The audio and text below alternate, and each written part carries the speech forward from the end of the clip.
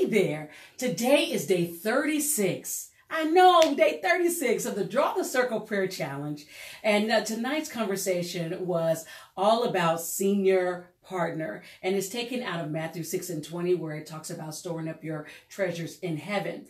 And so it's talked about someone who had was starting a company, and they started with $37. That company grew, and he wanted to follow God's plan for his life. And so he transferred 51% of his business legally over to God, 49% to his partner, and then he became an employee of that company. And over time, he was able to give away hundreds of millions of dollars. Most often we can agree that it's not likely he would have given that had he still been in that ownership position.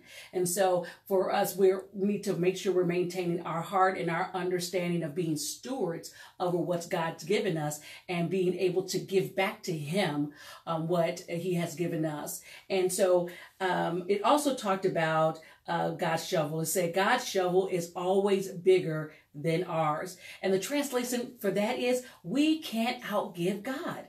And so Jayla brought up a time management model that you'll see often when you have a container and you start trying to put things in the container. And if you fill it up with sand, it gets to its level top, and then you have no space to put in the big rocks.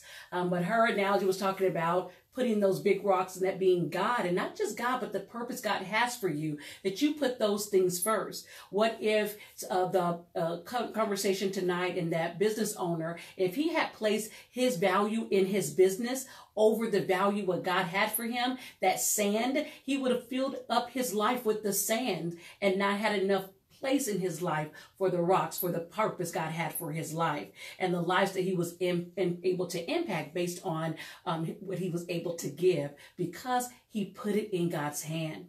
And so that's a reminder to us. There's so many of you out there that are gifted and talented. And when we're giving our gifts and we're giving our treasures back to God, he passed this exponential gift, and what he adds onto it can be greater than what we would do if we were working and operating out of our own power. So we're putting God in as our big rock first.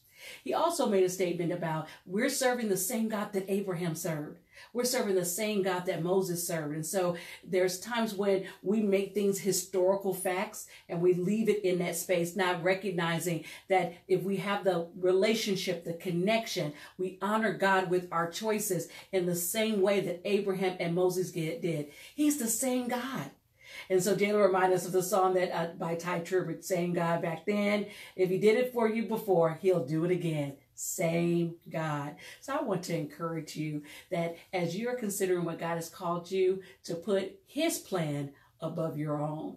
I look forward to connecting with you on tomorrow, day 37 of our Draw the Circle Prayer Challenge. And I'll be checking in with you from Colorado. I'm traveling on tomorrow, so it'll be a different background, but coming to you with the same heart.